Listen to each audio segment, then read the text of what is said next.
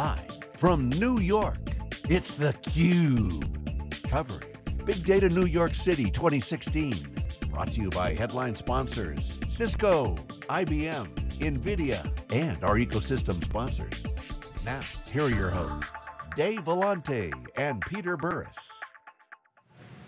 Welcome back to New York City, everybody. This is theCUBE, the worldwide leader in live tech coverage. David Richards is here. He's the CEO of WANdisco, longtime CUBE alum. Great to see you again. Great to be back. It was good fun hanging out with you last night. A good surprise at the IBM event. It was good action across the street. Yeah, you're both looking surprisingly well on it, actually. Yes. Well, we also heard about the WANdisco versus theCUBE golf tournament that apparently theCUBE just did really, really well, and then WANdisco went running away with their tail. Well, I talked to Furrier last night. I said, David Richards was telling me they kicked your butt on the golf course. He goes, yeah, that's true, actually. I think I've got some video proof that he actually gave me $20 live on air, because of course his wallet was empty. He was blowing the dust off it, the bodies were alligator arms. So David, it's again great to see you again. You guys have been in this business since day one, and things are evolving. How are things changing for WANdisco? So when we first came into this market, back in the mid 2006, 2007, and then we obviously made a bunch of acquisitions around 2011, 2012 that took us headlong into the big data marketplace. We pretty much had a completely different business model to our business model now. Then we had a product called Non-Stop Name Node. My God, can you imagine that? That was very focused on the Hadoop marketplace, because at that time we believed, like everybody else, that Hadoop was going to take over the world. People were going to move to commoditized servers, open source software, and solve the huge storage problems that they were going to have from both a cost and efficiency perspective. What I think has happened, or is happening right now, is this evolution, and it really is more of a revolution than an evolution, is taking place, where workloads, and we were discussing this last night, are moving at massive scale to cloud.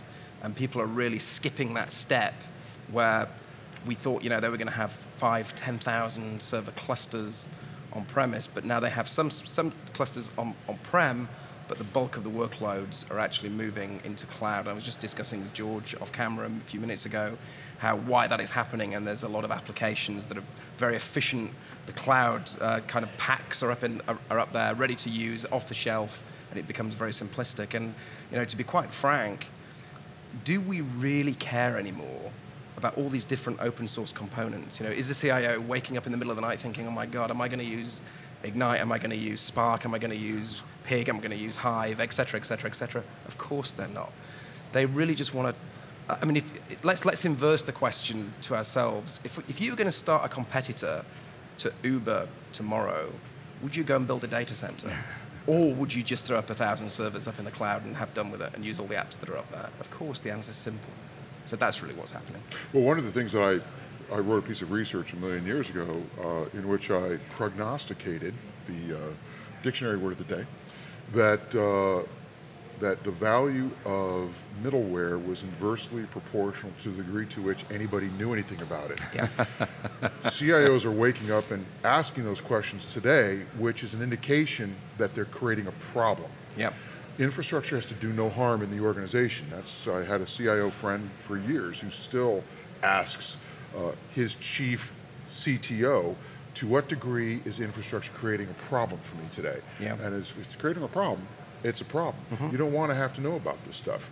And so, to what degree are you helping companies mask some of those, that visibility, so that people can spend less time worrying about the infrastructure? So, what we're focused on is our business model has gone from direct, where we were hiring out very large direct sales force, enterprise, the classic enterprise sales guys that would go knock on doors, knock deals down, go and sell to the global 1000s, to an indirect model. And we announced an OEM recently with IBM Big Replicate is under the covers is WANdisco Fusion, which is a great deal for us. So our focus very much is on data movement, and data movement between data centers for companies that want to stay on-prem, between data centers and in and out of cloud seamlessly. And the word there is seamlessly.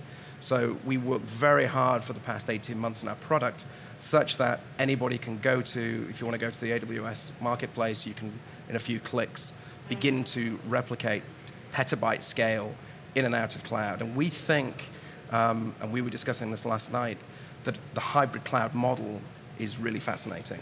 So the ability to take data on-premise, query it in cloud, get complete consistency between on-prem and cloud, but also have all the efficiency and the cloud economics, the elasticity, all the applications that exist in cloud. And I think that model is really interesting. What's interesting is, I'm not sure that the little guys can execute in that model, other than like we're doing via an OEM and indirect model. So I'm not sure whether or not, just to go back to the conversation, CIOs are as concerned as they used to be about which Hadoop distribution, for example, they're using. I never hear that question anymore. That question was a 2012, 2013 question. What CIOs are now concerned about is the economics of cloud, and how do I get that less than $5 per terabyte of data economics that I get in a cloud environment. But also increasingly, they're talking about the use cases. Yeah. They want to get their people. They don't want to replicate the Linux or Unix versus NT wars of the 1990s. They want to, which was made possible because they were focused on what accounting package am I going to run? Am I going to run it on this or that? You know, it was known process, unknown technology. In today's universe, it's unknown process, and they don't want to know as much about the technology. So they're focused on, how do I get my men and women focused on use cases that are delivering value for the business? Exactly, and the economics question is really simple. Am I going to build a massive, partially used, elastic infrastructure on-premise? Or am I just going to go and use the elastic infrastructure that already exists in cloud? That's a no-brainer. That's already happening. The good news for us, the good news for WANdisco, is it's precisely what we do. It's a data movement problem. Now, I'm bound to say that, but it is actually a data movement problem. And this idea that you have data that changes, active transactional data as we call it. So the active transactional data movement is a really hard problem. You can't just take a snapshot, right? A file scan, then a snapshot, and then move the data. And that's the problem that all the other data replication guys have got. That's why IBM OEM, that's why we've got strategic partnerships with companies like Oracle, like Amazon. Well, I'm sure we'll be announcing things in due course with the other cloud vendors like Google, for example, and Microsoft with their Azure products. They all have that problem. So data movement in and out of cloud, if it's batch, if it's static, if it's archival data, easy problem to solve. There's 1,000,001 different replication products. Right. You can use rsync if you really wanted to do that. But active transactional data, data that changes, data that moves, you know, a petabyte scale, hard problem. Because you've got speed of light problems and you're exposing yourself to data loss. Yeah. Something goes wrong. Fidelity is a problem. An eventual consistency replication model doesn't work. You can't, you know, if I'm querying, we've got a customer that's trying to look at cardiographs, right, in and out of cloud. I mean, would you really feel comfortable in your cardiograph eventually getting into the cloud and being analyzed? You know, you've got to be absolutely crystal clear that the data is completely consistent from the stuff that I'm generating on premise versus the stuff that and the models that I'm building in cloud. It's vitally important. Well, I would imagine there are regulations in certain industries anyway that require that the eventual consistency doesn't fit, right? Yeah, well, I mean, at the moment, without us, that's all you got, I'm afraid. Well, so I'm on a mission. I want to get your take on it. That we always talk about elastic infrastructure, which is a given workload being able to scale up and scale down. Yeah. I think it's time to start talking about plastic infrastructure. Yeah, I like it. Where a given workload, but a reconfiguration of how that workload is applied because of the value of data, because of integration, because of the need to be able to move in response to business needs. So we talk about plastic infrastructure where we are reconfiguring based on policy and rules and some other things. What do you think about that? I love it. The reason I love it is because, just to take a step back, the definition of hybrid cloud, right, is you would imagine it would be relatively simple. To me, a hybrid means that you have, you know, it's a bit like a hybrid golf club. It's neither a driver nor an iron, it's somewhere in between. So you have the same workload that can exist both on-premise and in the cloud. I can use both the cloud and on-premise, you know, interchangeably. What hybrid cloud actually means for all the vendors is that, and this is the dirty little secret, it means that you have some workloads running against some data in the cloud and others that will run against some data on-premise. Now, why do they do that? Because they have to, because they can't guarantee complete consistency between on-premise and cloud. Our definition of hybrid cloud is exactly the same data, if you want, between on-premise and cloud, and I love this plastic phrase, the idea of repurposing all of those applications and they can live anywhere. It doesn't matter because it's the same data. Yeah, so we have two terms we have to copyright here. Plastic infrastructure, what was the other one we heard? And data portfolio. Data portfolio. Plastic infrastructure. Run the tape back. Plastic infrastructure. I'm going to steal it.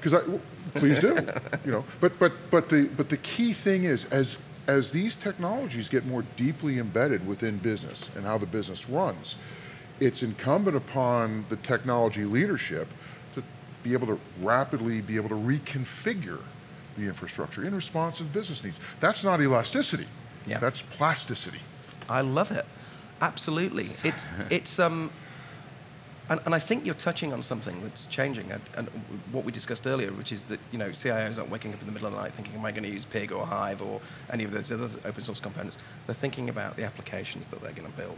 How am I actually going to start using this data? And I think the agenda's kind of moved on. And walking around the hall, there's still a little bit of confusion. You still have people talking about infrastructure like it really still matters. I'm not absolutely sure it does. Well, so let's talk about that. We got a few minutes. It matters when it breaks. What's that? It matters when it breaks. It sure does matter when it but breaks. Otherwise, nobody wants to think about it. No, yeah, because like I said earlier, it's the degree. We have time, but I want to explore the new distribution model as well. Yeah, go ahead. But let me do that. Tick that box if I can. Help me understand, David, how it all works. So the partnership with IBM and others, you mentioned Amazon. How does it work? You are in the IBM cloud offering. IBM is actually selling that offering as a branded IBM product? So it's in the big data analytics and cloud offerings. So at the moment, IBM are very focused, as you know, on owning the platform. IBM as a company have to own the platform. Yeah, absolutely. So I'm delighted to say that we're embedded into their platform. Now they had a big launch of some products last night. Right. I know that they were talking about IBM Big Replicate, which is 100% white label OEM of WANdisco Fusion to solve some very specific problems, primarily around data movement. So the hybrid cloud, how do I punch data out into cloud, run analytics against it, and be sure that I'm going to get the right results? That's what Big Replicate solves.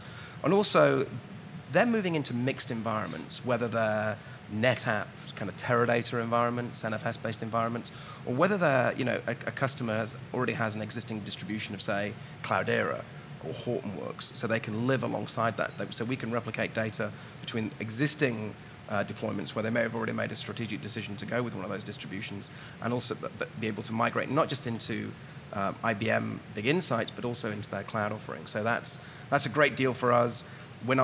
They're selling it themselves. I mean, obviously, we've done a lot of field enablement, trained 5,000 or so IBM sales reps. And a small company like WANdisco, or a small company like virtually any of the vendors in there that are not in the Global 1000 list, the go-to-market has to be indirect. And so you're, totally agree, and so you're basically, if I understand it correctly, you're moving what are conventional filers into the cloud. Customers are doing that. Oh. How fast is that happening, and why are they doing that? Oh my God, I mean, we have not announced this product yet, but we're in the middle of launching it. It's at scale, moving petabyte scale data and this is transactional data, so it's a hard problem to solve, right? So it's an active transactional data replication problem. So a lot of the dirty little secret in the cloud is that a lot of those NFS filers have not moved yet. Right. And why haven't they moved? Because they can't. Because you can't just, if you're a one customer is, banks and travel companies, they can't press pause in their organization, do a file scan that's going to take 6 months, and then turn it back on again, and hey presto, it's in the cloud. You can't do that. So you kind of have to, every single migration of those filers, of any sort of data is a hybrid model. So you have to be able to run both on-prem and cloud while that migration is happening. And there, I can tell you, are a hell of a lot of NetApp filers that are going to move very soon. Okay, so that's the problem that you solve. Otherwise, you'd have to freeze everything, which would kill your business. You can't do it. Yeah, so when human beings imagine things, we always imagine small use cases, small sets, like moving a few files into Dropbox or something. And that's okay that I can't edit those files for the few seconds it takes to move. I took a look at a deal the other day that was 3 billion files. Right, 3 billion. You can't even, my brain can't even calculate that, right? That's a 3 to 6 month data movement. over the internet. And Amazon, for example, have got this product called Snowball, which nobody ever no techie ever believes this story, but of course they FedEx a box, a ruggedized hard drive to you, essentially, a ruggedized server. You pour your data into it, and then you mail it back to them, and they can put it there. That doesn't work, of course, for transactional data, for data that changes all the time. Right. These are hard problems to solve. And our go-to-market, getting back to your question, is all about indirect. So AWS, strategic partnership there. Oracle, strategic partnership there. IBM, and as I said, I'm sure that we'll be doing things with Google and Microsoft soon. And they're the 5 partnerships that I really care about, to be quite frank. And this comes back to this notion of infrastructure, the value of infrastructure, and just to touch upon it for a second. So many years ago, when we were doing client server, we would test it on a local area network and deploy it on a WAN and wonder why it blew up. Yeah. That the realities of the speed of light and the practical limitations have a real impact on design. And so where infrastructure still matters is we still have to worry about design, we still have to worry about legacy financial assets, how we're deploying those assets, and I want to come back to this because we were talking earlier about data as an asset, the value of data within the business, and you don't want to be limited by the legacy as you try to find new ways of generating value out of your data. And what you guys are trying to allow is that the data can be moved in response to the use case as opposed to the use case not being made possible because of the legacy decisions about where to put your data. That's precisely it. And I don't think any CIO in their right mind wants to continue the huge maintenance costs, maintenance payments they have to make to some of those vendors, some of those NFS-based vendors. That they need to shut them down. They have to figure out a way to move them into cloud so you get cloud economics, and also be able to query the data in a massively efficient way. You simply cannot do that at the moment. They simply cannot do that at the moment. So, as I said, as we continue to launch these products in the marketplace, I'm sure you'll see at scale some pretty large companies.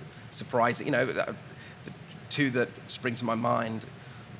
The regulators in the US and the UK, FINRA and the FCA, have both announced that they're moving all into cloud, 100% into cloud. And I would expect to see that trend continue.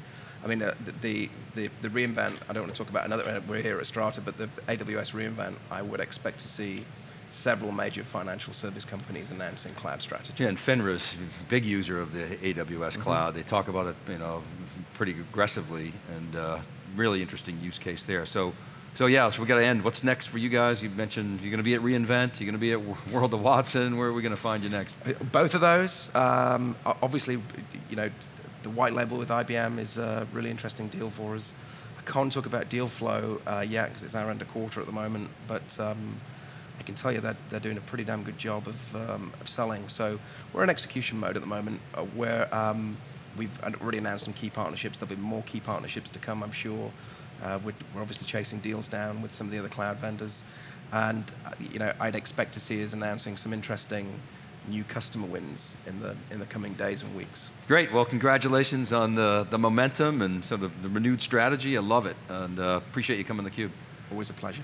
All right, keep it right there, everybody. We'll be back with our next guest. theCUBE, we're live at BigDataNYC, Strata, and Hadoop World. Right back.